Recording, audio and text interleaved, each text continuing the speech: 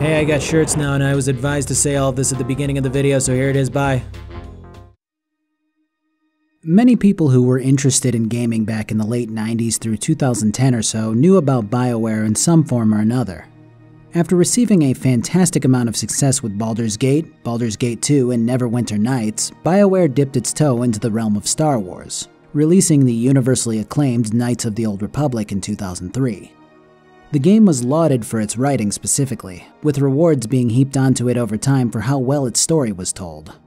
I recall picking up the game for Xbox when I was about 12 years old or so and having fun with it, but I also remember a lot of the plot going over my head. I wasn't super familiar with the Star Wars universe until I was about 13 when Episode 3 came out, so a lot of the different background lore was overwhelming. I do remember being excited about the actual mechanics of the game, but a lot of the story is lost on me even today. As much as I would like to try to figure out if this game was as good as I remember, I don't remember much. So instead, I'd like to go into this evaluation with semi-fresh eyes and see if it holds up to the praise that it got even today. Oh, also, spoilers. Lots of spoilers. Spoilers for the game itself and chunks of the Star Wars franchise. If you care about those, go play all of the Star Wars games and watch all of the movies right now. I'll wait. I'm not gonna wait. Ooh. As always, I don't tend to critique the graphical quality of a game that's nearly old enough to vote, but I'm gonna mod this game to not look like this. I obviously won't be adding anything that changes the original story of the game at all. If you want to know which mods I installed, they'll be in my description. At any rate, jumping into the game has you creating your character in an extremely D&D-esque fashion.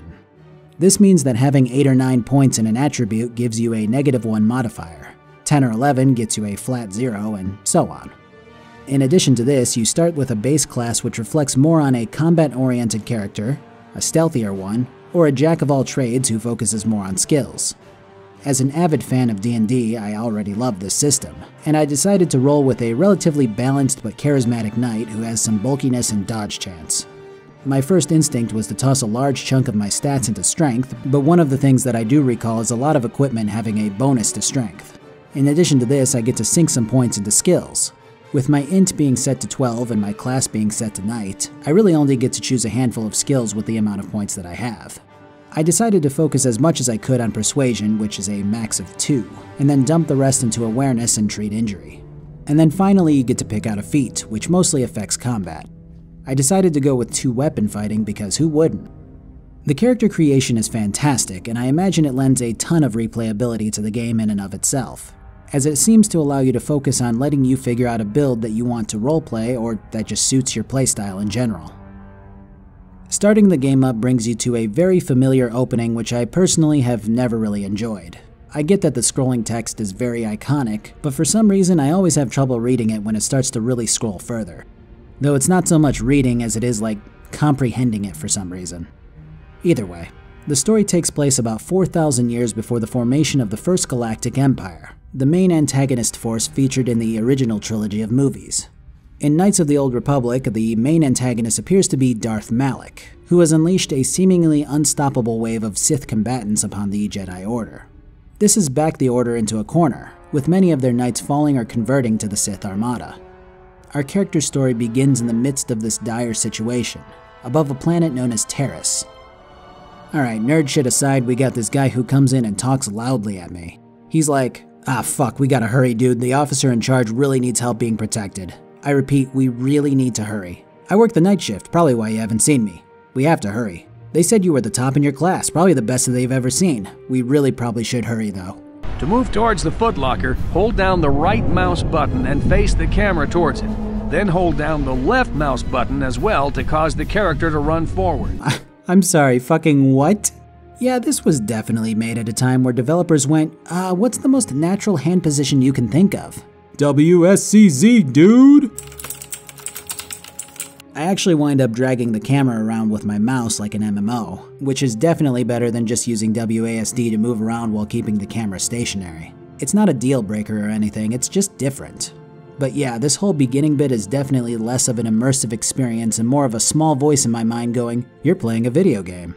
It's not a huge deal, really. I just honestly found some of the more tutorial bits kind of funny in a way. Once the footlocker is selected, left-click on it again to perform the default action. Alright, here's how this game works.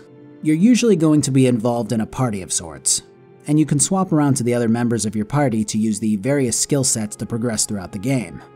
In addition to this, the combat looks incredibly similar to something like an older MMO, where you target your enemy, approach, and start using whatever skills or abilities you have at your disposal to take them down. This is an incredibly dated system that has almost no place in more modern video games. I imagine that the combat would throw off many newcomers to the game just with how archaic it looks and feels. Personally, I thought I would mind it a lot more than I do. It's probably the hundreds of hours that I've sunk into World of Warcraft and Dragon Age. Beyond this, the menus and general way that you use things tend to be taken care of through clicking on whatever it is that you want to use. This encompasses looting, healing, and generally accessing any of your menus. I do feel like this game would be a lot worse off without the pause function, so it's fortunate that it does exist so that I can think over what I want to do when I get fed up with watching my character whiff power attacks. As for the actual story on this ship, it's not super great yet, obviously, since it's all tutorial. You fight through these shiny boys, and then you get to a bit where a Jedi is fighting a Dark Jedi, and they both biff it. Trask here is like, whoa, don't get near those guys, you'll just get in the way. They're way too powerful. Then later on, another Dark Jedi comes rolling in like he's about to drop the hottest album of 3956 BBY, and old Trask is like, alright, stand back son, I'm about to have the most anticlimactic death since Ben Kenobi.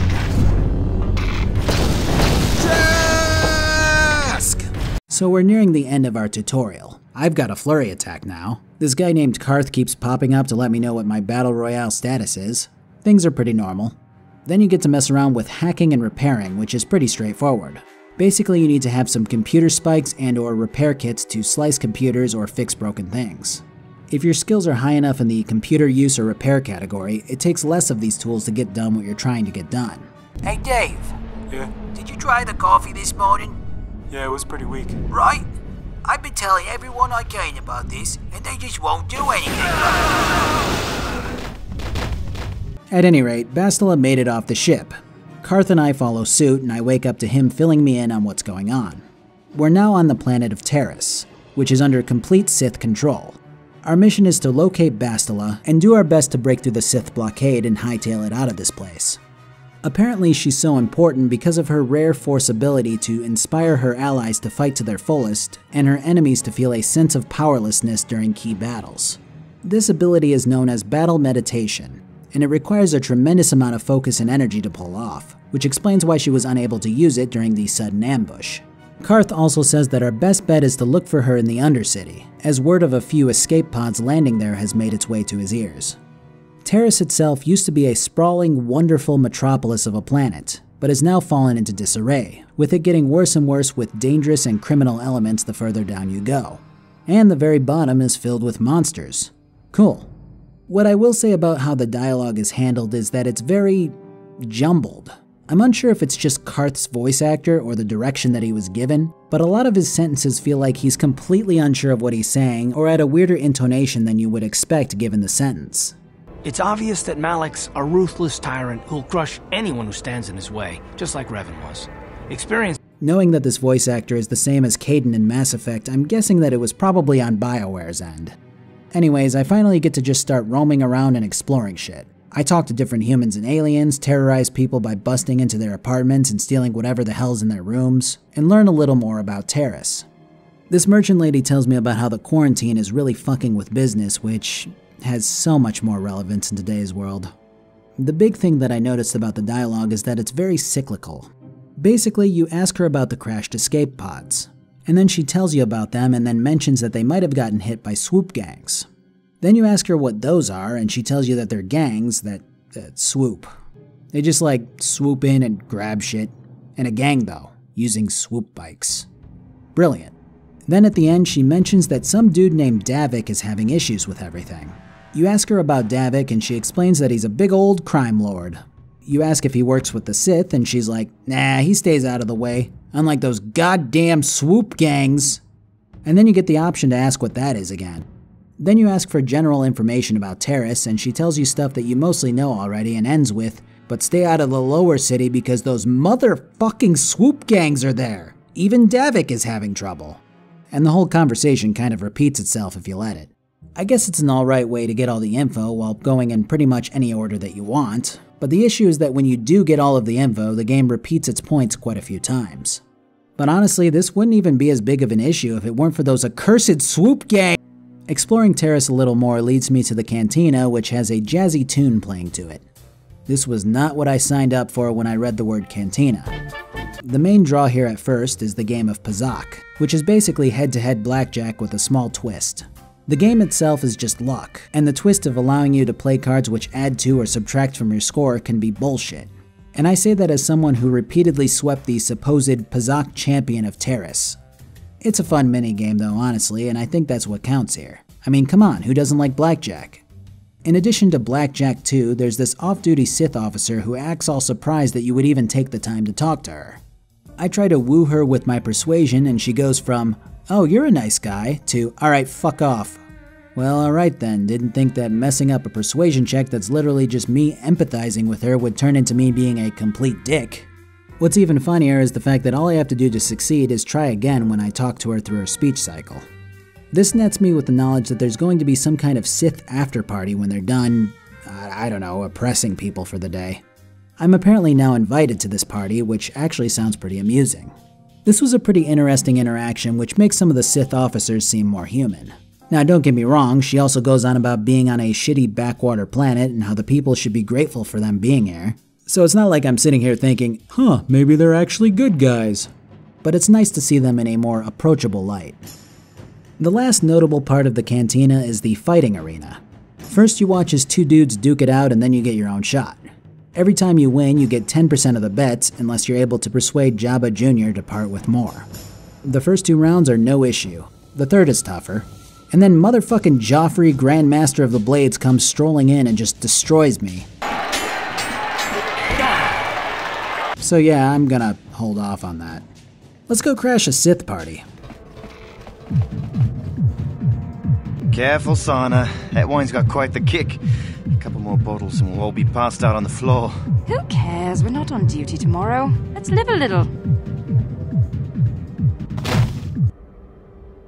This game is honest-to-God unintentional comedy.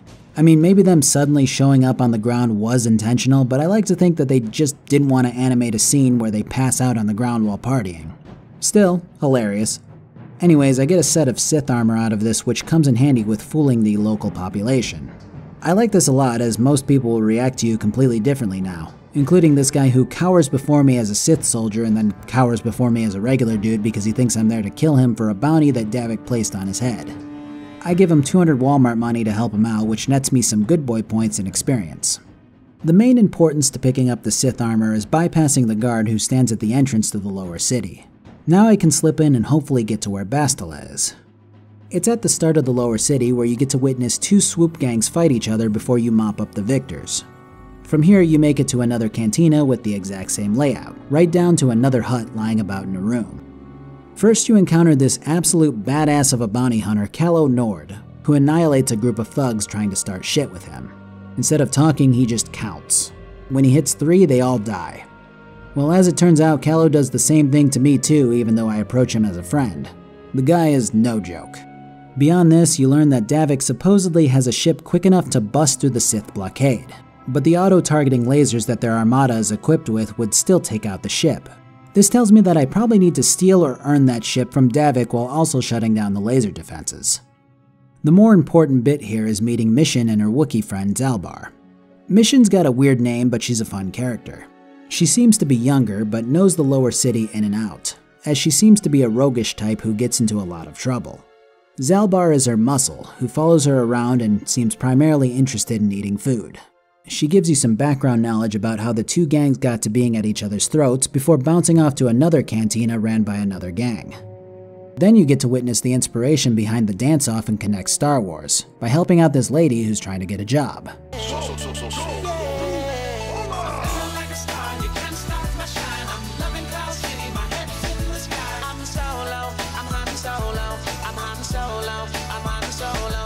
But if I've learned anything about this game, it's that when someone is proclaimed as dangerous, they usually very much are. I like that a lot because my initial instinct as someone who's playing a game is to go, yeah, I can take them on, no problem. In this game, if I start some shit with a badass, you can bet your ass I'm gonna get destroyed if I'm not properly leveled up. It's a very old school style of playing and I enjoy it a lot. So far, I'm definitely enjoying the game, but the gameplay has aged horribly. Very horribly. While I want to get to the next bit to progress the storyline, I find myself a little aggravated with slowly walking to the next area, occasionally getting into a fight, and then slowly continuing on. And it sucks because whenever I do get to the next part of the story or a random encounter, I'm pretty enthralled with whoever I wind up meeting and talking to. I could definitely see myself emphatically loving the game if it were remastered with a fresh combat and movement system and a less clunky UI. Alright, so now I'm hit with an absolute barrage of information in the form of the next stage of this quest. First we meet this really trusting dude who's the head of a faction down here who's had a lot of troubles with the gang who's been terrorizing the lower and undercity. He tells me that the pods that crashed here were picked clean by the gang, and that Bastila has been taken hostage as a slave. Since she's no ordinary slave, she's being posted as the prize for whoever wins the next big swoop bike race. So now I have to enter this race and win on behalf of this guy's faction so that the Volcar gang loses enough reputation to hopefully ward them off from raiding these guys for a while longer. But their accelerator prototype was stolen by the Volcars, and without it we're probably going to lose the race. So I have to find Mission again and get her to guide me to the back entrance of the base, steal the prototype, and win the race. But to even get to the Undercity I have to get past the Sith Guard, who apparently doesn't care about uniforms and does care about archaic paper which has been stamped with a general, "You may pass into this part of the city." Fortunately, this guy happens to have gotten some of the papers and is willing to trade them for my uniform. This is like an old point-and-click King's Quest game. Old school quest structure aside, I'm scratching my head trying to figure out why the security system isn't completely reversed. Like, why would the Sith care about me trying to get into the worst part of the city? Why wouldn't they be guarding the upper part more instead? I don't know, maybe I'm missing something. In addition to this, Carth over here loves injecting little quips of information into the conversations you're having, but the quest giver never really acknowledges anything he says. It's like, yeah, they took this Republic officer hostage. And Carth goes, oh good, they don't know that she's more than just an officer. I guess he's supposed to be whispering? I don't know, shit's weird. Well, the Undercity is about as shitty as the game made it out to be. It looks like an unfinished beta map. The monsters mentioned prior are known as rak ghouls. These are basically zombie-type creatures which infect others by biting them, eventually turning them into other rak ghouls. They also hit like a truck. Anyways, I find Mission, who's in a bit of trouble. Her Wookiee friend from before got captured by slave traders who took the sewers, and Mission promises to help me infiltrate the Volcar base in exchange for busting him out. She also joins my party, which is definitely needed at this stage.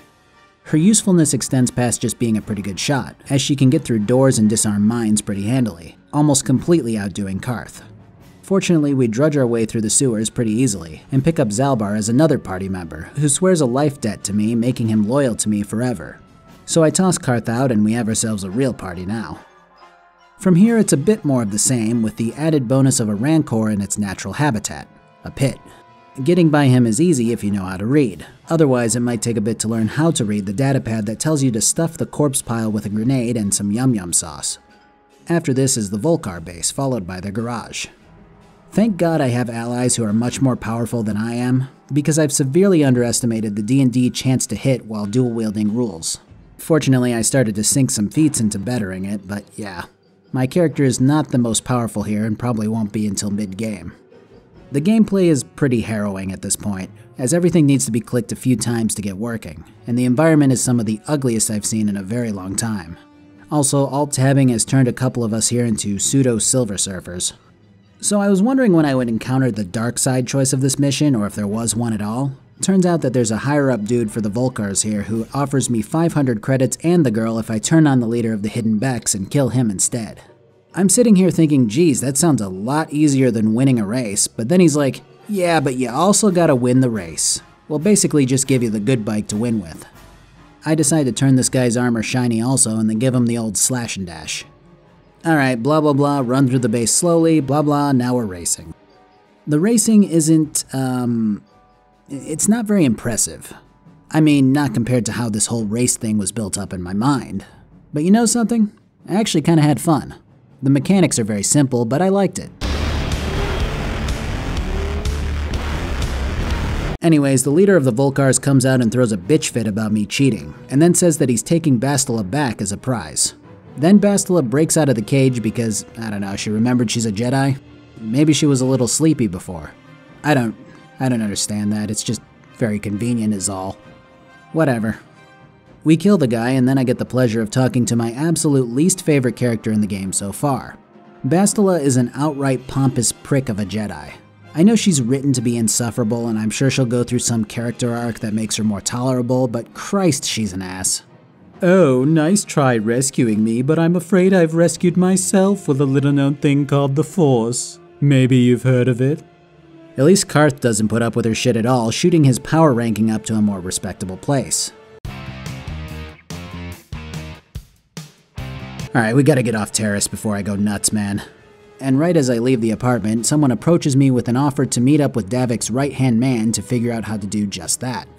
Canderous here hasn't been getting paid what he's owed, so he's a little miffed with Davik. He wants me to steal the codes to shut down the Sith lasers, and then he'll provide the ride out. To bust into the Sith base, I need to purchase a specialized droid to help me out. Fortunately, one of the big upsides to having Bastila is her speed increase ability, which makes all this running back and forth go twice as fast.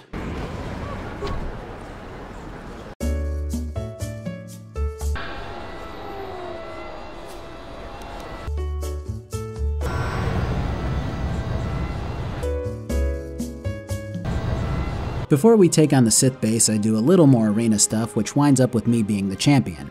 You can seek out one of the old champions from back when the arena allowed death matches and fight him too, with the added bonus of him being a bounty target. But I suck, so let's go do the Sith shit instead. Yes? Yeah? Running through the base is basically more of the same stuff as before, so I'll cut right to the good stuff. Awaiting at the end of this base is a Sith governor. He seems like he's going to be a cakewalk at first, but then he starts using the Force to stun my party and heal himself.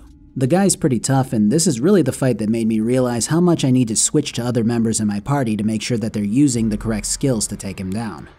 Even this far in, which I know isn't terribly far, I'm still learning by experimentation. I think it's a great way to approach the otherwise simple on the surface gameplay, and it's probably the most fun I've had in one of these battles. After this, I make it over to Canderous and we move onward to Davik's base, with me pretending to be a potential recruit. Well, that plan lasts all of 5 minutes as I immediately figure out where the codes for the ship are, and we bust out of this place. On our way out, the Dark Lord Malak has decided to destroy the planet of Terrace in an effort to kill Bastila. This means that Davik is also trying to escape with the badass from before, Calo Nord. Well, Calo isn't as much of a badass at this ascended level, and we have no issue taking him out.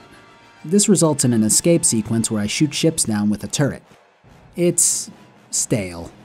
I'm sure this was an amazingly cool feature back in 2003, but it's extremely lackluster now and feels even more out of place than the swoop bike race. But we made it! Finally, off the tutorial planet and onward to Dantooine. Alright, how many pages of script do we got here? 6? Cool. And how many more planets? Ah, fuck. Alright, this video might be a little long, but you knew that. So my guy's been seeing all of these visions, memories of Bastila fighting the Dark Lord Revan and supposedly defeating him. He also witnesses Revan and Malak approaching something known as the Starforge in the ancient ruins of this planet, which is a vision that he shares with Bastila. In addition to this, I apparently have a strong presence of the Force dwelling within me. This is very unusual, and my fate is to be left with the Jedi Council on Dantooine. May the Force be with you. And also with you. So I start my training. I spar, learn how to use the Force, seek knowledge from old scriptures, you know, Jedi shit. It's explained how Revan and Malak were very eager Jedi students, whose insatiable lust for knowledge and power led them to the dark side. Something happened when they left to eradicate a Mandalorian threat to the Jedi Order, and it corrupted them to a point where they gave themselves to the dark side. Now with my training nearing completion, my task is to join Bastila in figuring out what Revan and Malak found at the ruins here on Dantooine. But first I gotta pass a pop quiz. I fail it 5 times before I force my way through it, but then we get to the good stuff, lightsaber flavors. You got your cool mint flavor, which begets the way of the Guardian. They do melee stuff. Then you got your Cheeto flavor, which represents the Sentinel. They're all about cool skills. And finally, you got the Shamrock Shake flavor. No one wants that. I want purple. Oh well, you already know we're going blue. So I grab my saber, and now the last part of my test is to go to a nearby grove type thing and expel the dark force energy residing within it. Before I head out, I learn a little more about what happened with Revan and Malak. Revan was supposedly a genius military tactician who led the Republic fleet to victory after victory when the Mandalorians moved in on the weakened order following a war with a rogue Sith Lord. Eventually, Revan more or less won the war for the Jedi and was hailed as a hero.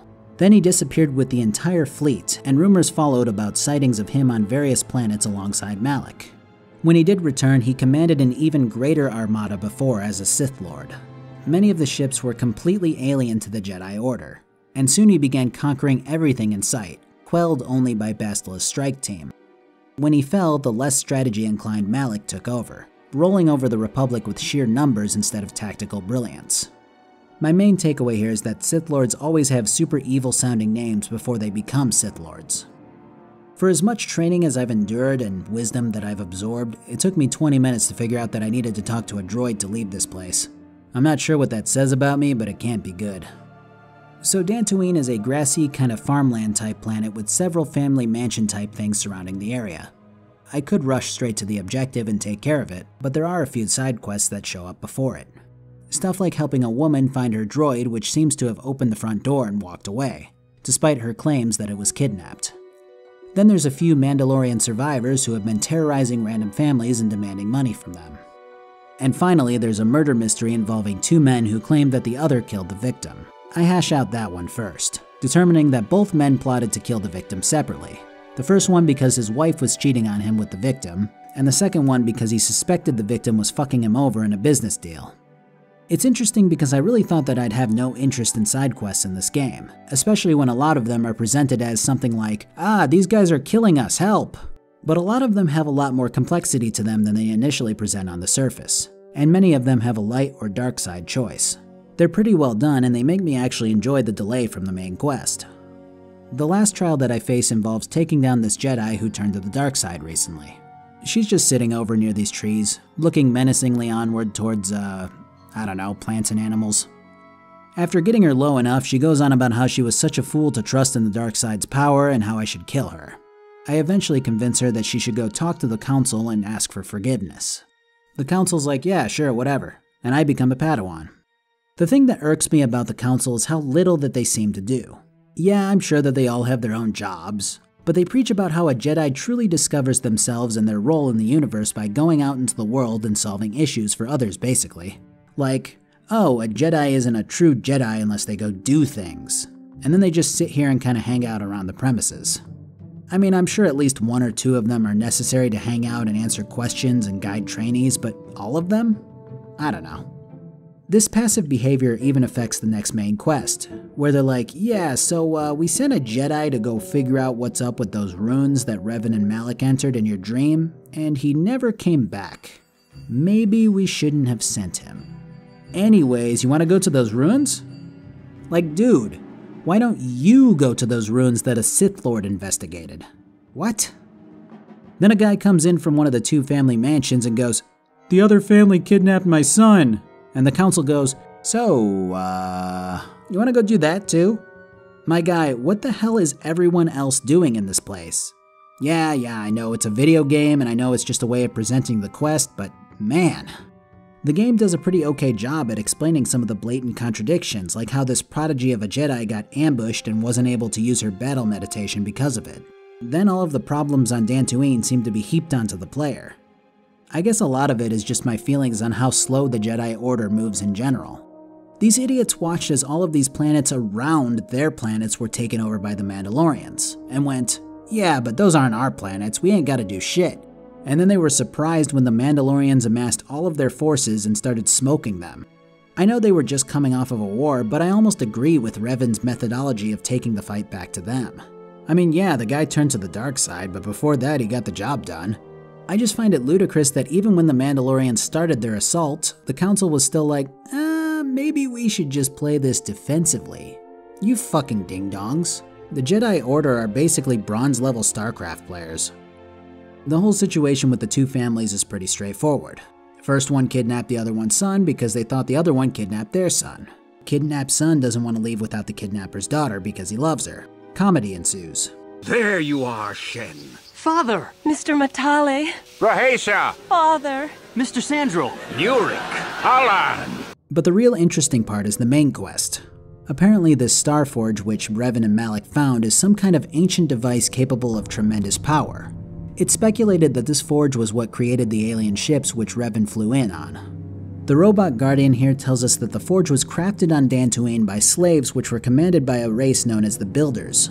After the forge was finished, all of the slaves were executed, and this robot guardian silently watched over the creation grounds, fueled by the Star Forge's power. This thing and the race which built all of this is apparently well over 20,000 years old, even older than the Republic. To get to the area where the forge supposedly is, I have to figure out some puzzles and answer some questions correctly. They're pretty easy, but all of this is definitely intriguing. When I get to the center of this Tootsie Pop, it's not the Star Forge which awaits me, but a map to its possible location. The map highlights several planets which Revan and Malik were spotted on at one point, which means that we've got a treasure trail to follow. At this stage, Bastila shows a little more interest in you, which is exactly the direction I imagined her character would take.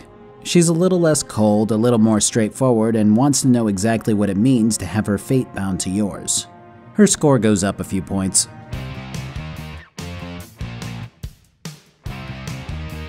Anyways, now I get to determine which order I want to hit these planets in and shape my game. All I really know is that I want to hit the Sith world of Korriban last. To start, I'm at an impasse with Tatooine and Kashyyyk, but ultimately I think that Tatooine would be the best bet because I recognize it from other Star Wars media. So I take off and witness a cutscene showing Malik talking to his top guy, and Calo Nord, who apparently somehow made it off of Terrace after being buried in rubble during a Sith attack. Yeah, okay. He's evidently going to be hunting us for a bit longer. When I arrive on Tatooine, I communicate with my whole crew and learn a bit more about them. Bastila talks about dark side stuff, Catgirl talks about that too, Big Z talks about someone eating our food supply, Karth talks about not trusting me at all, which severely hurts his rankings, Canderous talks about living for the thrill of battle as all Mandalorians do, and this robot goes beep boop. I couldn't find Big Blue, but I could find this stowaway who's been eating our food. Her language is completely fucked, and it takes a bit to understand exactly what she's saying. But it appears that she's a stowaway who feels safe on this ship and has escaped from Mandalorian custody, potentially on Dantooine. We'll take care of that later, let's get out to this desert. I'm greeted by a worker from Space Walmart who tries to shake me down for 100 credits. I persuade my way out of that after a few botched attempts and then ask about what all is around here.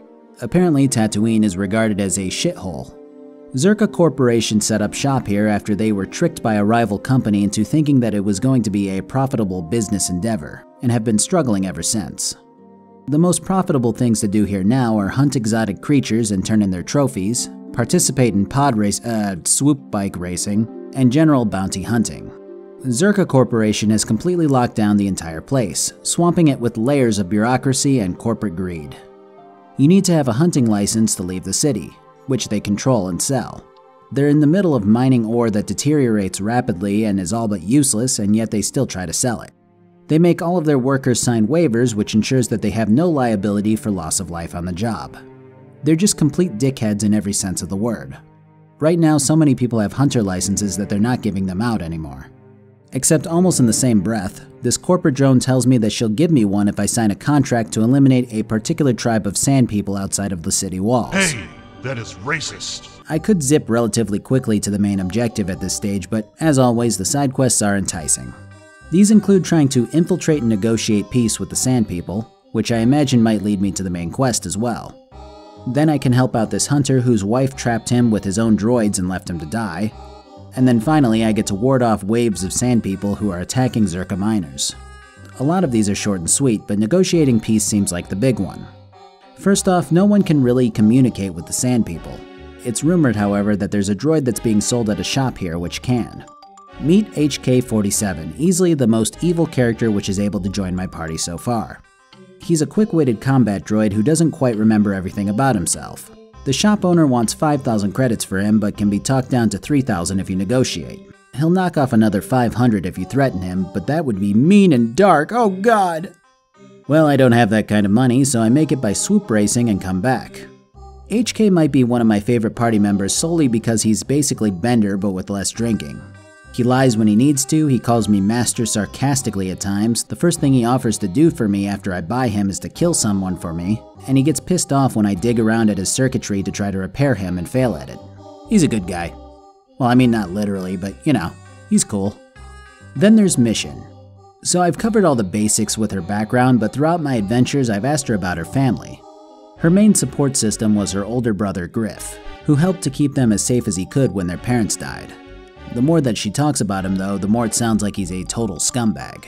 Hefting her into a crate to smuggle her away, ripping people off in get-rich-quick schemes, stealing from whoever he could, and eventually abandoning her on Terrace. Mission puts no blame on her brother and instead claims that some busty skank lured him away and told him to keep her away from them. Well, we eventually met said skank on Dantooine, and she appears to be very nice, almost motherly towards Mission. Of course, it could just be a ruse, but she's a very good actress if this is the case. She claims that Griff was the one that told her to not buy Mission a ticket off the planet, explaining that he felt that Mission was holding them back. Eventually, Lena here left him on Tatooine while he tried to get rich quick some other way, explaining how badly she felt for Mission. Well, the Zerka drone from before informs me that Griff was signed up with their mining outfit before being carted off by the Sand People as their prisoner. The most peculiar thing that happens with Mission is that she doesn't stay naive to how her brother may be. Given the overwhelming evidence and opinions from other people that we've talked to about him, she's went from, he would never do all of that, to calling him a slimeball also. Of course, she still wants to help him, so I figure that we should get to that along with the whole Sand People infiltration thing. We also know that the star map is around one of these caves out here from a dream that Bastila and I shared, and it's also possibly been looted by the Sand People. As much as it seemed like there was a lot of haphazardly placed quests on Tatooine, I have to admit that I like how most of it is tied together in a way.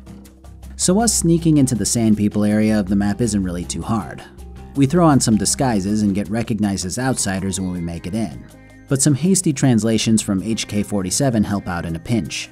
Shall I blast him now, Master? The chieftain thinks that we're messing with them and asks for us to bring them some water vaporizers to prove ourselves. To which I oblige by hoofing it all the way back to the start of the map, realize that I could have went straight back to the ship, and then running all the way back.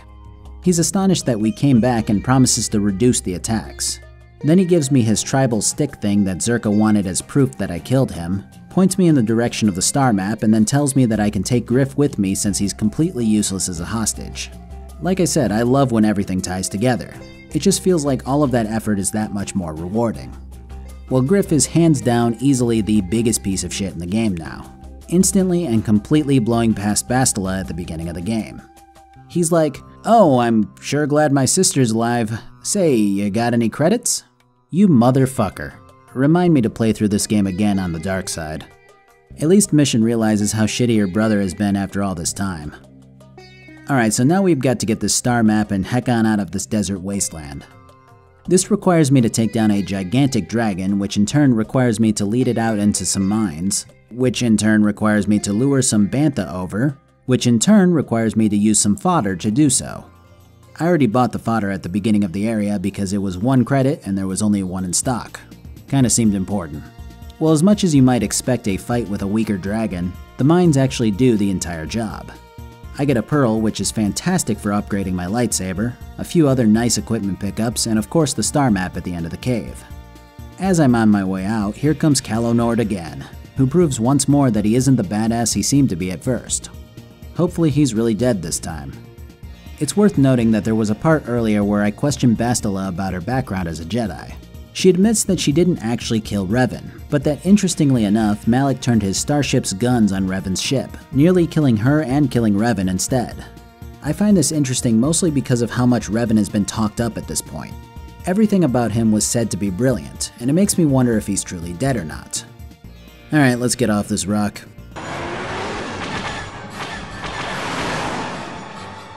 Yeah, you remember that turret section?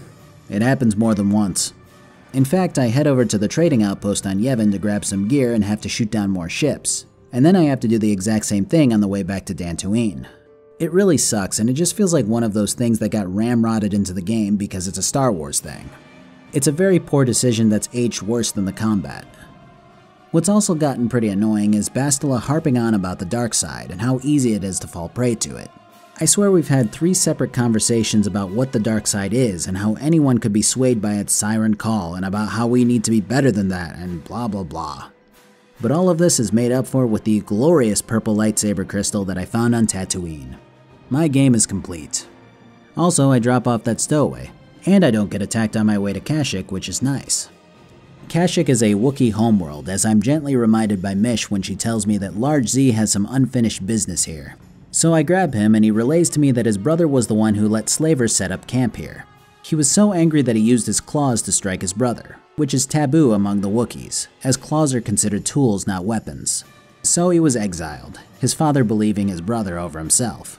The Zerka Corporation drones are generally awful as always and have no issues with the enslavement of the Wookiees here. Meanwhile, Mission has forgotten what Zalbar looks like, as she lets me know that he would love to see the trees here. Weird. I think the worst thing about this place might be the ambient sounds. Like, there's this very light xylophone type music, and then there's just this crazy loud droning of like insects and animal chirping and whatnot, and it's just very annoying.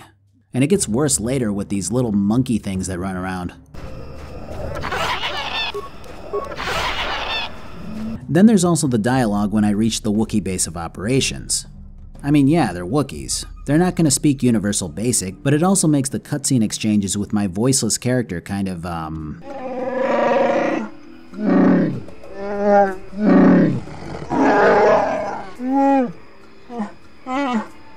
Then again, if my character was fully voiced, he'd be doing the exact same thing back, and that would be absolutely hilarious. At any rate, this is Zalbar's brother. He is unapologetically one of the biggest assholes in the game. He just outright tells you, yeah, so I sold some of our people into slavery for weapons, got my brother kicked out of the village by spreading my story of him attacking me with his claws, then watched as the village chief, our dad, went and tried to fight the slavers. That guy probably got killed. Anyways, I'm the chieftain now, and I'm still trading our people away to Zerka while pretending like we're putting up a good fight against them. He's just one of those obnoxiously evil characters, though not to a point where he just wants everyone to die or anything like that. It's all just personal gain for him. Anyways, he wants to keep Zalbar here for a while and sends me off to kill a Wookiee who's supposedly gone insane and is hiding in the Shadowlands.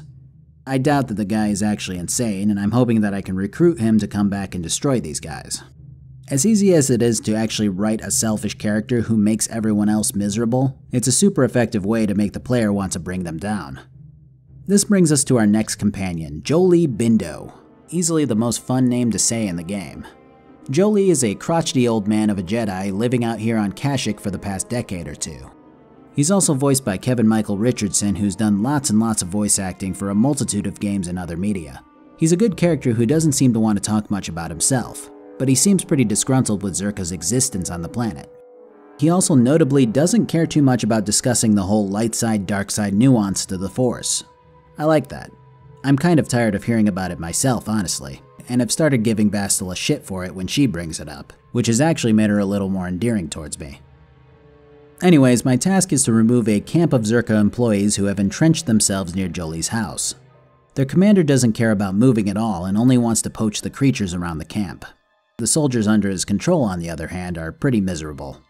Fortunately, they can be persuaded to give me the codes to these little devices which keep all of the larger beasts at bay.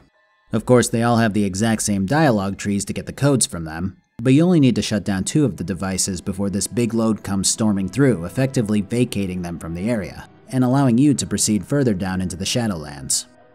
Kashyyyk is interesting in that it seems a lot more linear in terms of its quest progression. Where Tatooine and Dantooine had you stumbling upon a side quest every here or there, Kashyyyk seemed to be all picked up in the Shadowlands area of the map for the most part. These involve a droid with records of a Zerka boy up top killing off people who owed him money, a beast summoned by a ritual who killed a Jedi at one point, and a pack of Mandalorians who have apparently been attacking Wookiees who put their weapons away. That last one actually conflicts pretty harshly with Canderous' version of Mandalorian culture. He seemed to be pretty adamant about how Mandalorians are an honor-bound, fight-seeking people who live for battle. Well, apparently they have no idea why they're doing it either. The datapad on one of the corpses shows that they were commanded to do this in order to learn how to use Jedi weaponry by someone, and they seem to be pretty bored with it at this point. The beast which killed the Jedi also strikes me as particularly interesting, as I was warned about these type of beasts on Dantooine. Supposedly they're created when the dark side of the Force is in full effect, and are known to be very dangerous to Jedis in particular. The Council sent 3 Jedis off to exterminate these beasts after the last war with the Sith Lord Exar Kun, and apparently the one that got eaten here had gotten into a heated argument with the other 2 over the fact that they openly loved each other. He stormed off to this planet instead and got himself ate, but not before seemingly giving in to that prideful emotion that the dark side so often exudes. But more to the main bulk of this planet's questing. So the star map here is protected by some kind of AI which has been directed to give the coordinates only to an individual who it deems to match the parameters set by its creator. After quizzing it a little more, it's a fairly good guess that this creator was likely Revan himself. He identifies me as someone who can access his functions, but only if I pass a test. In order to test me, a series of questions is asked with only one correct answer each time. These questions involve a prison scenario where I can send Zalbar to prison for 5 years and go free if he doesn't accuse me also. Another scenario where I can let my city be attacked in 5 days to exploit an enemy's weakness in 10 days. And a scenario where my nation is stagnating, and what I would do to keep my civilians from questioning my leadership. After failing the first question, it becomes very obvious that I should be answering these in a way that a Sith would. I pass the rest of the questions and get granted access to the star map. Now I know that this is probably going to be the big twist of the game, but I've been thinking this since I saw the cutscene where Bastila unmasks Revan. I'm guessing that I'm Revan. If that's correct, it's probably easy enough to say that I just looked it up, but there's a lot of evidence pointing towards this theory so far. There's my character's very existence as this ultra-savvy soldier who suddenly sprung up and now has a very potent access to the Force. There's this big O-face that Bastila makes during the cutscene where Revan is unmasked. And now there's this AI who's been clearly programmed by Revan to identify one particular person. With as cunning and ruthless as Revan has been made out to be, I imagine the chances of him letting some random person access the star map is probably a solid 0%. It's all speculation at this point, but it's what I'm thinking right now. Alright, let's finish up this planet. First off, I found Huge Z's father roaming around here, and we beat each other's asses. After this, we give him the blade that was found in the beast which slew the Jedi earlier, as it was some kind of legendary blade that their greatest warrior used forever ago. He goes back to confront his son, and I follow suit. When we arrive, Zalbar is basically like, yeah, so I know that my brother kind of enslaved my people and betrayed the shit out of both me and my father, but he's been making some crazy compelling arguments while you were gone. What? No, he hasn't. I don't need to be here to know how simple his arguments are.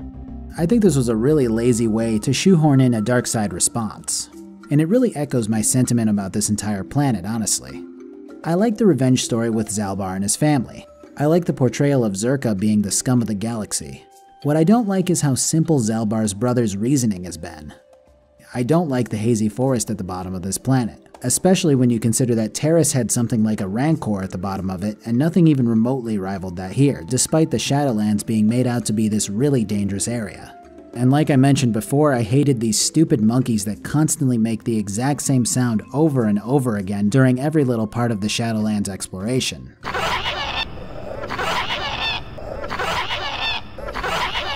Sure. I mean, holy shit, did no one mention this while playtesting? At any rate, I take Freyr's side, obviously, and then ask them to talk out their differences. Zalbar's brother puffs out his chest like a gorilla and goes, "No, we fight now." Alright, man. Well, whatever, the end result works out for me as the Wookiees begin killing off the remaining Zerka forces here. In between planet changes is another Malik cutscene in which he's disappointed in Calo Nord's failure.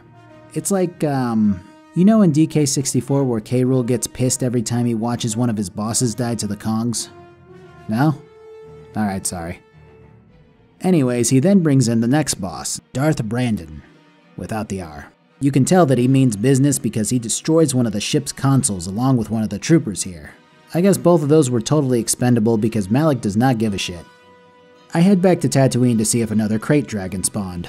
I kinda doubt it, but I want another pearl for my other lightsaber. Well, after meeting up with Bastila's asshole of a mother, and learning about her father's death, we head out to find his holocron and return it to her. Well, here comes Big Bad Bandon, ready to die in the same location that Calo Nord died at. I gotta admit, seeing another set of space bikes parked here forever is kind of funny. If Malik sends another goon after me, I'm coming back to this cave on principle. So yeah, we sort of work out the issues between Bastila and her mother, and now I kinda care about her. Fuck. God damn it, Bioware.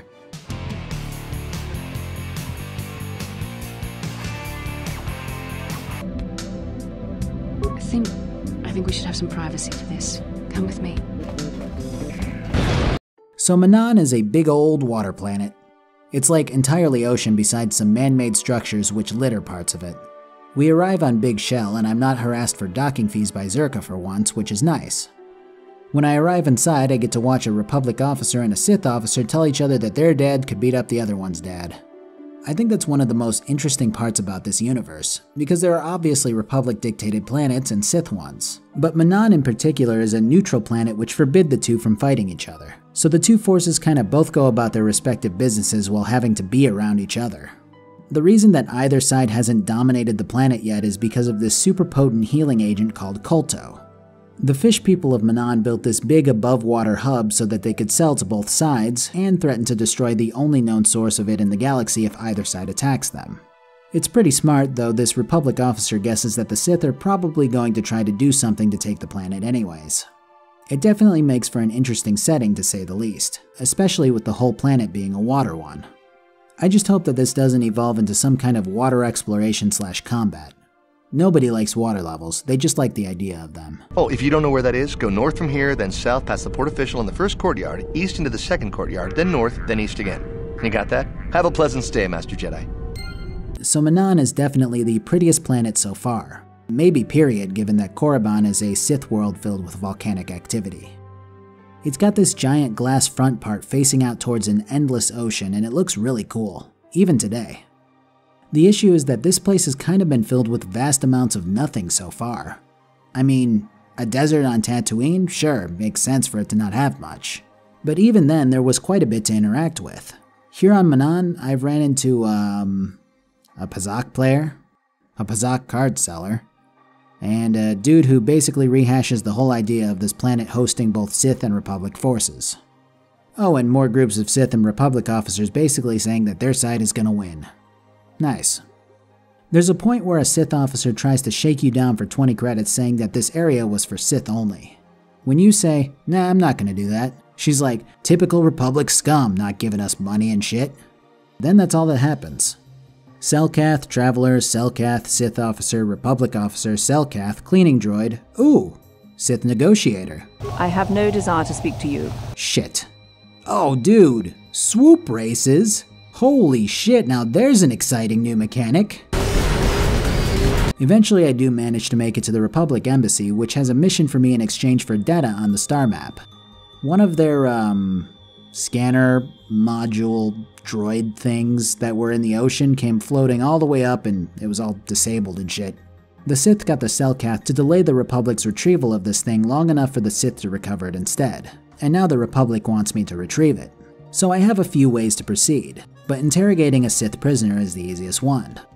This more or less has me mashing through options until I succeed, which is a little silly because they set up the situation with a very serious tone. Like, oh, you can use the truth serum, but if he resists enough, his mind will blank. Then you'll have to use the neutralizer before using the serum again. But if you use it too much, he might forget everything that he knows. I think I failed this task like 12 to 15 times, and he never forgot anything. Oh well, I got my info and I make it to the Sith base, fight some dudes, and miraculously manage to find the correct area to go to the very first time. Then I grab the data and zip out back to the Republic. At least, that was the plan. Since the Selkath have a very strict policy against violence, and they heard of a fight breaking out, they place me under arrest as I walk out. I'm assigned a lawyer who tries to defend me by saying that I was there by coincidence. That goes poorly. So I dismiss him and defend myself, stating that the Sith lured me to their base to try to coerce me to the dark side, and then attacked me when I refused. They don't have enough evidence to convict me and basically side with me and put the Sith on a lockdown of sorts, barring them from the protection of their laws for the time being. While that does seem like a huge victory, I can't help but think that this is all the reason the Sith will need to try to initiate some sort of hostile takeover. Still, this whole planet was relatively mundane in terms of questing until this Chrono Trigger-esque arrest, so I'm pretty happy about its conclusion. Not only that, but this quest seems to kick off this planet's string of quests finally. When I walk out, a woman approaches Jolie in my party and lets him know that her husband, an old friend of Jolie's, is locked up and being framed by the Sith for murder. I go back to the judges and submit my request to be this guy's lawyer. Now I have to quiz different witnesses, the judges themselves, and the defendant. The judges seem split on how they feel about the Republic and the Sith. And they're also split about how they feel about the capability of this old man who supposedly killed a Sith officer in her prime. The defendant, Sunry, tells me that he was meeting the woman at the hotel because he's pretending to be a Sith spy, feeding the Sith false information. At the same time, the woman seemed to be pretty close to turning into a double agent and working for the Republic as well. Sunry thinks that the woman was murdered by the Sith when they found out, and then they planted a medal which belonged to him in her hand. So I'm off to the hotel to canvass the witnesses here. I start with the hotel owner who thinks that the gunshot went off and then Sunry ran off afterwards. Well, I decide to ask him if he would testify the opposite way. No. No. No. No. No. That's a lot of money. Gathering testimonies from the other two witnesses shows that a Sith personnel paid off one of them to plant the medal on the victim's body, but also that the victim and the defendant were definitely having an affair, and that the victim may have been a Dark Jedi, not just an ordinary Sith. This makes the likelihood of her being shot and killed by an old man way less likely. Soon after leaving the hotel, I'm told by a stranger that both the Republic and the Sith have played a role in this case and that each side is trying to win against the other. In addition to this court case, I run into someone who wants me to figure out why the Republic is suddenly hiring so many mercenaries, and someone who suspects the Sith of kidnapping many young Selkath children, including his own daughter. A mercenary from a bloodthirsty race of people tells me that the Sith hired him to collect as many children as he could from the Selkath and bring them to their embassy. As far as the Republic mass hiring their mercenaries goes, I'm pointed towards their embassy for answers also. So basically all of these side quests involve snooping around both sides' embassies. So here are all of these side quests back to back. The Republic is hiring mercenaries because basically they struck a deal with some of the more Republic-minded Selkath to build a harvesting base directly on top of the source of the Kolto healing agent. When they were nearing completion, they found the star map, and soon after communications went completely dark. They sent down some Republic officers and got no communication back. Then they started sending down mercenaries over and over to try to get to the bottom of what happened. As far as the Sith kidnapping Selkath children goes, yes, they have been kidnapping them, though it's more of a coercion than a kidnapping. Basically, they've been training potential future leaders of the Selkath in the ways of the Sith, brainwashing them so that they could eventually take over the planet and control the Kolto mining. I find the evidence of this and convince the children to report the crimes of the Sith to the Selkath leadership. And then finally, the trial. So Sunry did kill the Sith woman. It was caught on videotape by Sith recording devices, then seized by the Republic when Sunry called in a favor. After this, the Sith tried to plant the evidence to help them win the upcoming court case by paying off this goofy bastard. The reason Sunry did it was because, yes, he was having an affair, but he wasn't converting the Dark Jedi to come over to the Republic's side, he was being used by her for his information, pretending like she was going to be joining his side at some point. When he found out that she was using him, he went mad with rage, and waited for her to fall asleep before shooting her. I actually have no idea how to proceed with this case. I already paid the guy at the front desk to turn a blind eye to the fact that Sunry ran away after the gunshot. But realistically, the guy killed someone because he was angry with them. But then again, she was a Dark Jedi. This is really a morally ambiguous case, holy shit. And there's no right answer. You're making a decision on what to do with this man's life, and no matter how you slice it, the decision doesn't feel 100% right. I think the tipping point for me was the fact that Sunry started to fall back on the whole, this will ruin the Republic because the Selkath will ban them from harvesting Kolto after this. I just hate how this guy's now taking the high road and using it as a shield for his actions, stating that he killed a Sith and there's nothing wrong with that. So I send him down the river with the video evidence, though I couldn't help but reload a save and see how the whole trial plays out because it really tickles my Phoenix Wright itch. It is an honor to see justice served, and I will see Sunry is executed for the crime he has committed. Sunry left before I heard the blaster shot. Impossible! She carried a lightsaber under that cloak of hers. Objection!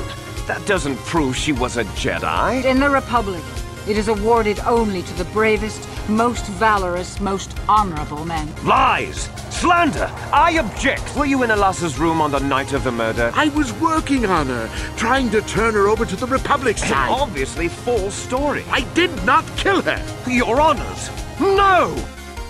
God damn, that was a fun quest. So now it's down to the bottom of the ocean or something like that, both to figure out what went awry and for the star map.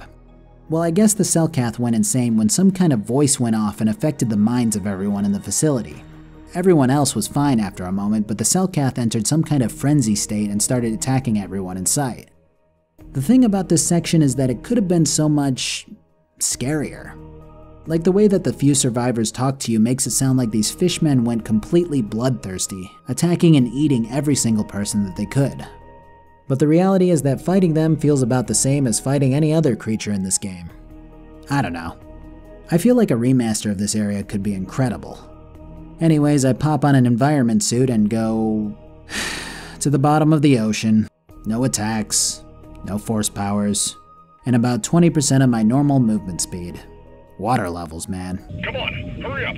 Don't just stand there, we have to keep moving. The water is filled with...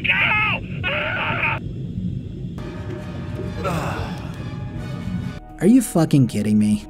So here's something I found out after several times of dying to these idiots. You need a sonic emitter to carry onward and kill these things. I did not grab that. So I reload a save and grab 2 of them, and then get back to it. Fortunately, my force speed glitched out and let me move at 40% of my normal speed, so that was cool. After killing off Firaxis Games and finally ending the Tropico series once and for all, I make it to probably the worst voice acting in the game. I mean, to be honest, a lot of voice acting was a lot better than I thought it would be for 2003. But holy shit, man. No. The Firaxa will get us.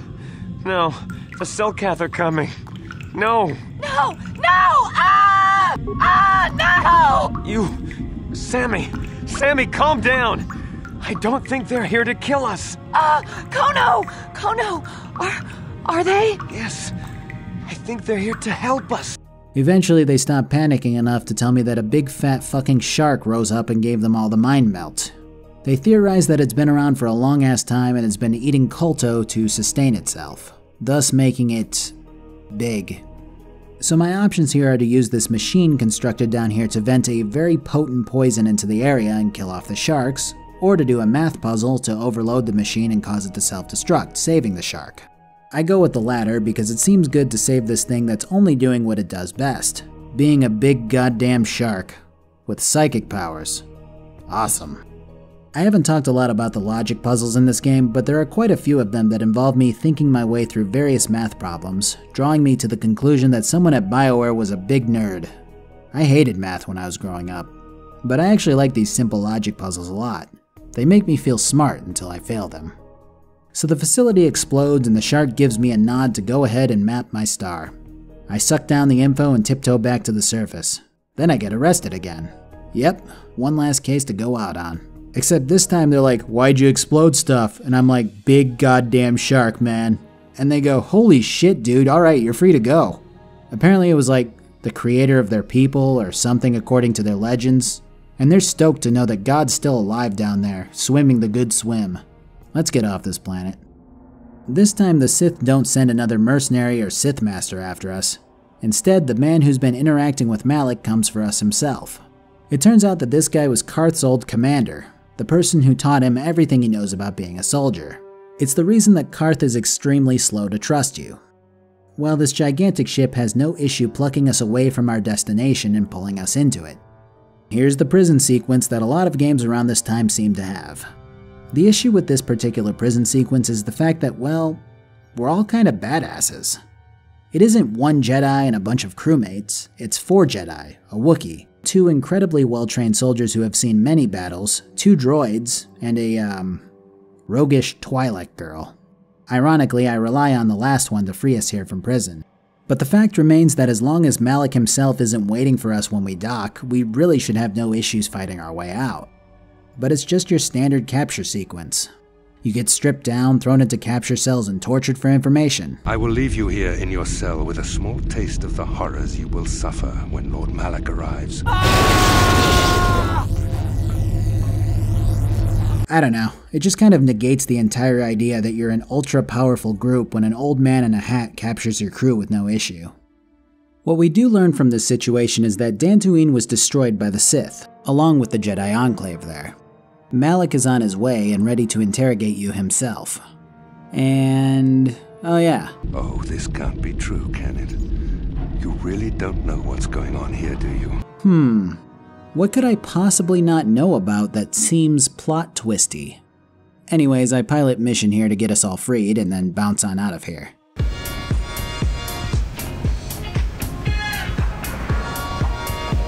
So I have to go to the bridge to open the hangar bay doors so that we can leave.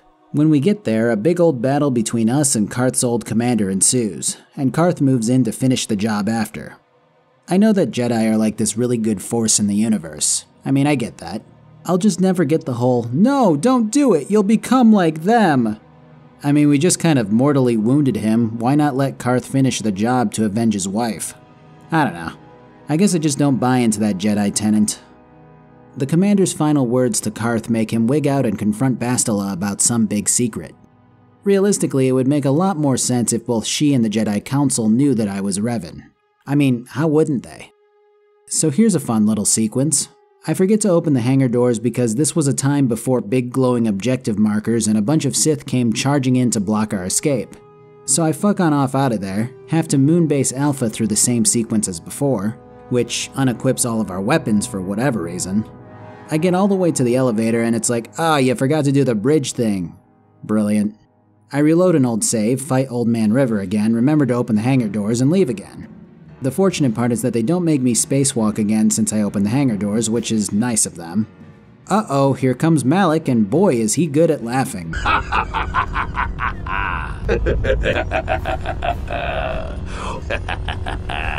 So yeah, I'm Revan. They spared me and wiped my memories because only I can stop me. The reality of the situation is that Malik turned on me because he wanted my power. The Jedi Council sent a task force of knights against me and Malik took action at that very moment. Instead of letting me die, they took me away to reprogram my mind and help them find the Starforge. Bastila flip-flops between the truth and the whole idea that I could be saved, and that even as an evil Sith Lord I deserved to be saved. The Jedi Council was desperate, and they saw an opportunity. I don't blame them, but this lip service of, all life deserves to be spared, is blatant bullshit. I don't know, Jedis, man. They annoy me. Actually, let me ask one of you nerds out there this. Why did the Council send a strike team of knights to go kill the Dark Lord Revan? They do still have masters even in this dire time. What is it that holds them back from fighting or infiltrating or doing a lot of this really dangerous stuff themselves? Is it just their presence would be detected because they're stronger in the way of the Force, or I don't know. I mean, when I asked this before, I didn't realize I was Revan yet. It made a little more sense for them to send Bastila and I to the first star map location on Dantooine given that knowledge. But still, it always feels like achieving the role of master is basically just retirement. Maybe that is what it is. I feel like I've seen masters fight. Alright, enough about that. So you're now to fight Malik alone, which is a huge, huge mistake. Not because he's super powerful or anything like that, but because he's extraordinarily weak. The battle goes like this. I hit him twice, he hides behind a blast door, I chase him around and fight him again down to like, I don't know, 1/8 of his health. I am doing the opposite of struggling here. Then you know what happens? He does this stupid God mode freeze attack thing and then Bastila whips her lightsaber at Malik and tells me to run. What? No, I can just kill him. Then the door locks on them, and I have no other choice but to run. This is so stupid. The player should not have been made to fight Malik at this stage. I would have been happier if he had just simply kidnapped her and escaped. Okay, say you wrote the game to go down this way. Here's what you do. You make Malik nearly invincible, and you buff the hell out of him. You make the fight scripted to lose, and when you get low enough, he freezes you and goes in to finish you off before Bastila makes her big sacrifice. The way that this happened was the worst way it could have happened, and it makes the whole escape sequence the stupidest shit ever. Even more so when you have to blast more ships out of the sky. What a poor decision. Anyways, Karth tries to do the whole, how can I trust you thing again for like the 9,000th time, and literally everyone else is like, well, we trust him, so... I do like that HK-47 regains his memories and remembers that he happens to be Revan's droid. What's even funnier is the fact that the game points out to you how convenient it is that you happen to find him in some random shop on Tatooine.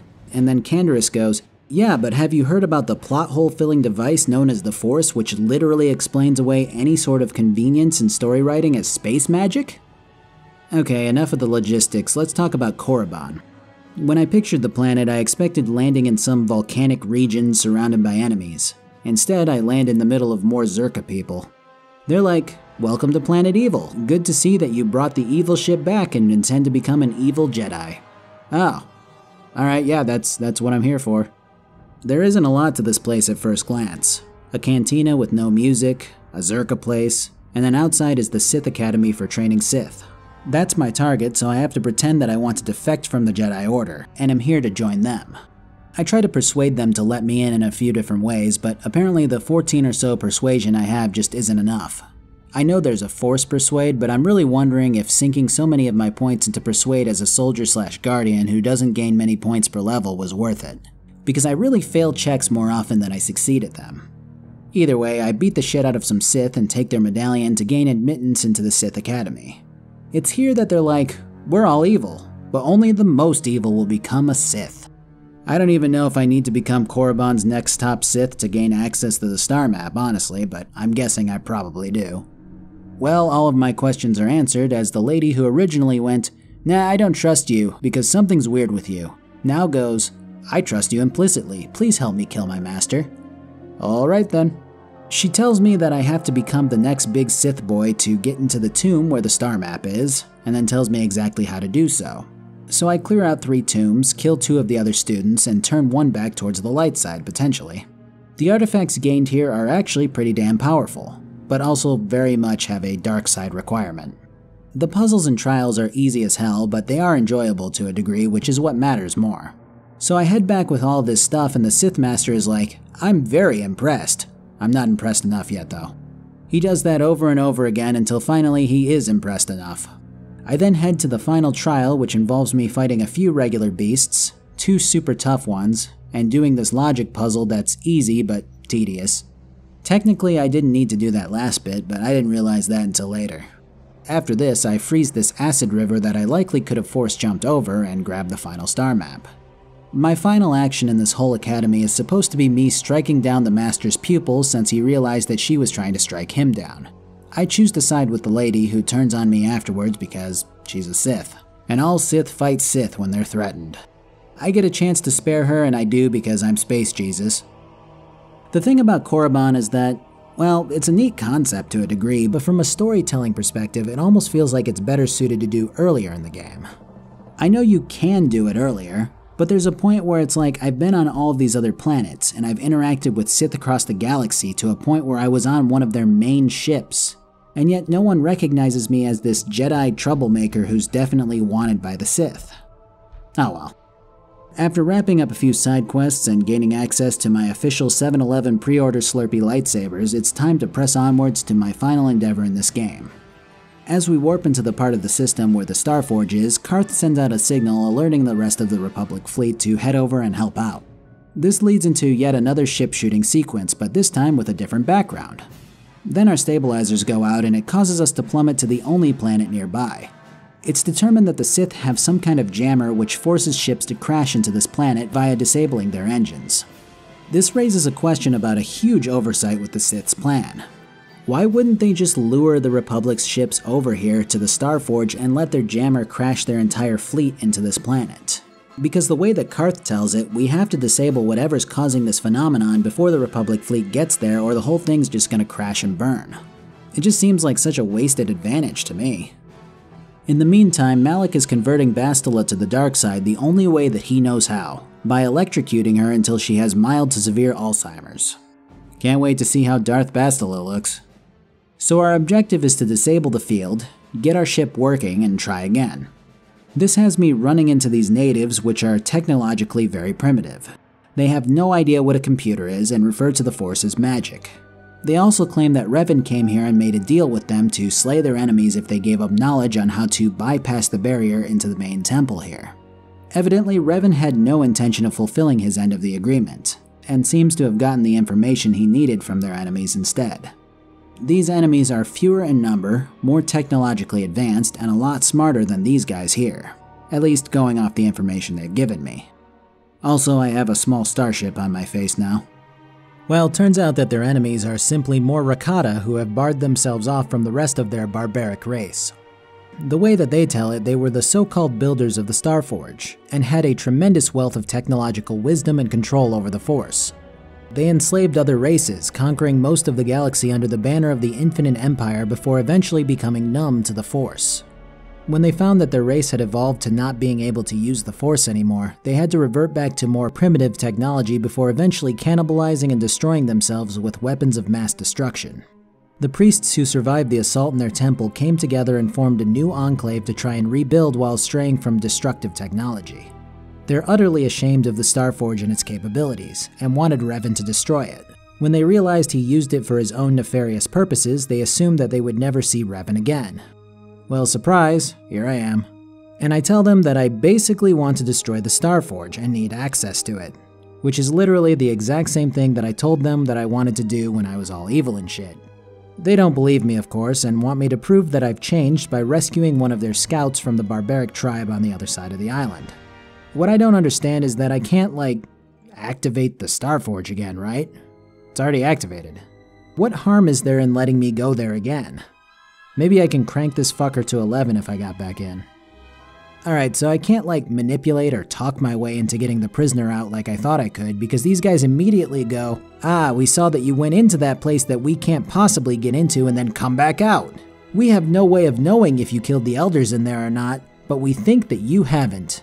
The video game logic is getting worse and worse, man.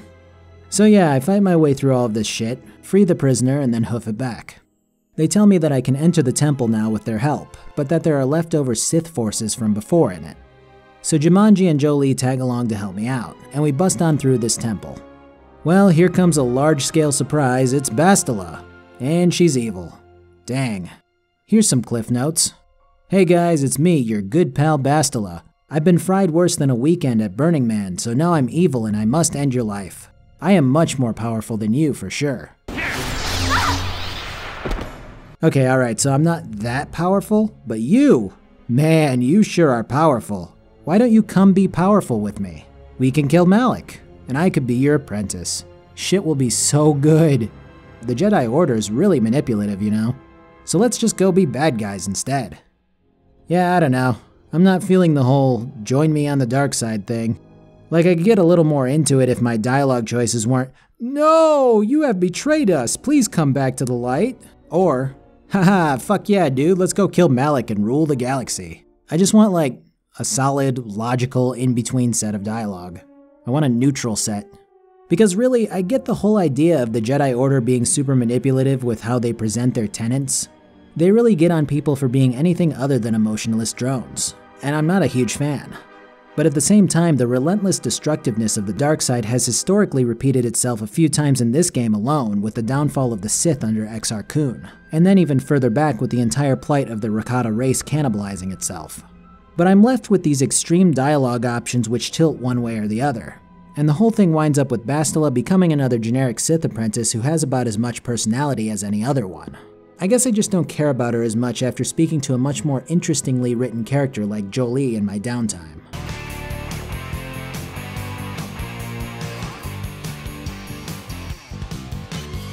I throw the switches and disable the fields and all that jazz. Oh yeah, and Bastila just ran away and rejoined Malak, I assume to add a solid 3 seconds to his boss encounter later. So we make our way to the gigantic battle between the Sith and the Republic. Of course, Bastila's battle meditation is making it impossible for the Republic to break through, so only a very small force could infiltrate the Starforge at this point. That would be us and a few other random Jedi fleets. Malak's whole plan is to basically stall us for time with wave after wave of droids, Sith troopers, and Dark Jedi. When we eventually push through all of that, he offers up Bastila as the final stall for time. Here's how the battle goes. This time, you will not defeat me. I see now why Malak followed you. It is you who are doomed. Your strength falters. The light side is failing you while the power of the This is not possible. You have rejected the dark side. You are a weak and pathetic servant of the light. I could join you in your battle against the Dark Lord. But how would you be able to trust me? Are you certain you wish to take this risk? I could end your life and gain Malak's favor with a single stroke of my lightsaber. The dark side has wholly consumed me, and you will suffer for failing to see that. I don't know. Bastila's cockiness really irritated me at first, and then I started to grow fond of her. But as time went on, the relationship your character forms with her is very shallow. It seems so deep because you have this bond that was formed through her saving you, and she wants to keep you from the dark side and blah blah blah. But it all seems very guided and purposefully tragic. It irritates me even more when we had all of these dark side talks to keep me from going back to it at the beginning of the game. They make more sense now, but the existence of these talks only further exacerbates her arrogant hypocrisy when she falls to the dark side after all of that lecture. I just got sick of her. To me, Bastila has an overpowered plot-bending talent and an underpowered personality. Though for as let down as I was, I do have to admit that the cutscene that follows when her battle meditation fails is actually pretty damn cool, even if the graphics are obviously dated. I just wish Bastila would have followed me to fight Malik and then maybe betrayed me afterwards or something. Though I do have to wonder what a dark side playthrough would look like at this stage. In the next room, I encounter Malik, who has 2 Republic soldiers with him who he is currently choking the life out of. I don't know how they made it this far either, but apparently their sole purpose is to die in front of you. Malik then cackles his evil laugh and goes, "Hey, check out how cool the Starforge is." And then he seals me in this room. This is by far the worst designed boss fight I have ever played in my entire life. I've relied on mission to use all of the computers in the game except for in the temple on the Whittleton planet when I used John Bon Jovi. So needless to say, my computer use is zilch. Well, I don't have any party members anymore, they got frozen into another dimension by Count Bastila, so my goal here is to use 8 spikes on all 6 computers to get the machines to stop spawning. Except I have almost no spikes, so I have to kill about 45 or so droids to gain these spikes. I walked away from my PC to use the bathroom at one point during this fight. Unfortunately, I don't keep attacking things that aren't right next to me, so that didn't help. This fight is just the worst. When it's too easy, it's a giant waste of time. If it were much harder, I would imagine this would be more of an unsatisfying nightmare slog of healing and injecting and saving new files. It's just a horribly designed fight from head to toe. Well, the room after this is, well, it's not a lot better. I can almost hear the devs going, "Well, if you like that, then you're gonna love this." Basically, Malik is a lot more powerful than before, which is good. But without a gimmick to keep him alive for more than 10 seconds, the fight would be over in, 10 seconds. So he unveils, or rather points out, that there are chambers of Jedi which are in some kind of stasis tubes. Malik then claims that each of these Jedi are basically dead, but the Starforge has kept their souls from passing on to the Force.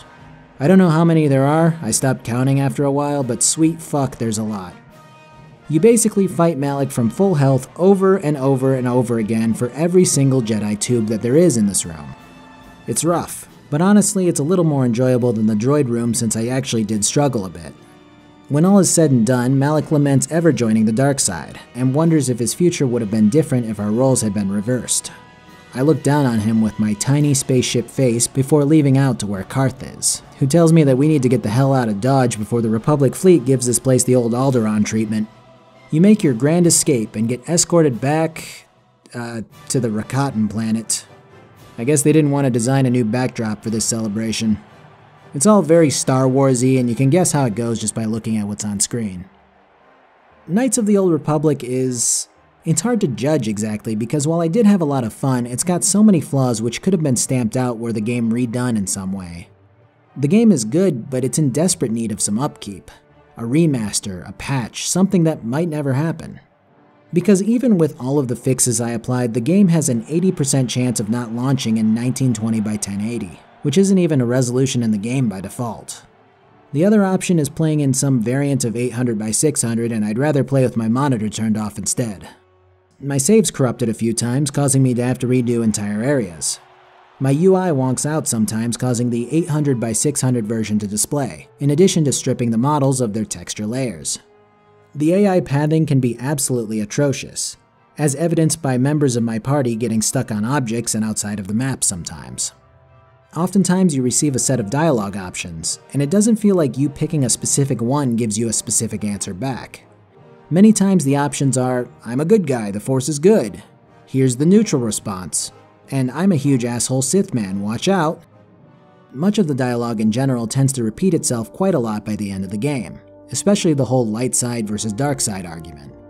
The combat is old and stale and clunky beyond belief, and it feels ridiculous when you're trying to buff yourself mid-battle only for said buffs to last a solid 20 seconds and you taking a third of your health and damage while you apply them. Gimmicks like swoop races and starship battles are repetitive beyond belief and desperately need some kind of advancement to keep them interesting for as often as they're presented. But the game isn't bad either, not at all. It's chock full of content and interesting lore. There are tons and tons and tons of things that I didn't even mention. Specific nifty puzzles, dialogue with all different party members and the stories they have to tell, side quests that give you fun ideas to digest. Some of my favorite dialogue in the game stems from quizzing Jolie on his pass, and asking what he thinks about the Jedi Order, and him going on about everyone thinking that the Order is infallible and can do no wrong. If I mentioned every little interesting conversation, this video would easily have been twice as long. I did it all for the Wookiees. The Wookiees.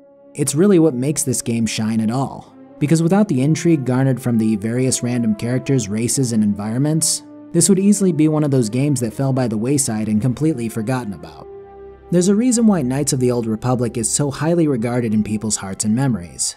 And even after I was happy to be done with the game, part of me started to wonder how a dark side playthrough would turn out. While I do think that a fair amount of nostalgia is necessary to fully appreciate the game and overlook some of its glaring issues, it's still a fine game for someone new to pick up if they know what they're getting into. I would absolutely love to see a remaster of both the first and second games. I know it's somewhat unlikely, but we've been in an age of remakes for quite a bit now, and anything is possible. Thanks for watching. I should have realized that this was a Bioware game going in, but holy shit, that took a while. I know that a few of you are going to want to see a Knights of the Old Republic 2 at some point, and I have no qualms about firing it up sometime, but not for a bit. I'm kind of Star Wars'd out at the moment. So until then, I've got shirts now. If you want to support me and wear a shirt with a thing on it, I've got shirts with things on them from CrowdMade. You want a shirt? One with a thing on it? I got it. So check that out if you want a shirt with a thing on it. Anyways, I have a Twitch where I stream once in a blue moon. I have a Twitter where I tweet out my newest videos. I have a Discord where people chill out and shoot the shit in the meantime. And I have a Patreon. And that's it. Have a good one.